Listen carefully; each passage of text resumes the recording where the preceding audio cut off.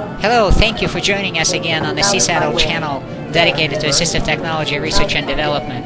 This video shows how RoboCart, our proof-of-concept prototype of a robotic shopping assistant for visually impaired and blind individuals, guides a low-vision shopper in and out of the supermarket's main floor through designated cashier lanes.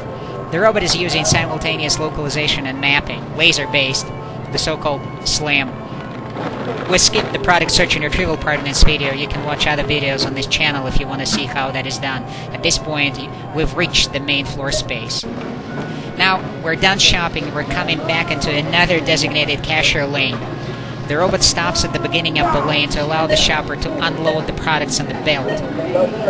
After the products are placed on the belt, the cashier will presumably scan the products and have the shopper pay for them. In this video, this is simulated by a research assistant. After the payment is done, the shopper presses the resume navigation key on the robot's keypad and the robot moves to the end of the lane so that products can be placed back into the basket.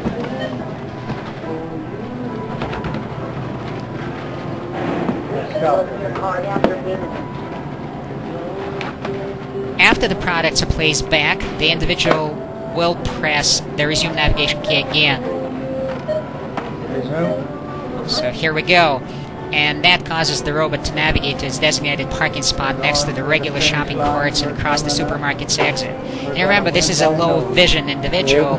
He can follow the robot's silhouette without necessarily holding onto the robot's handle.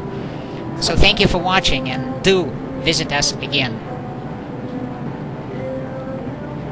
You have reached the destination.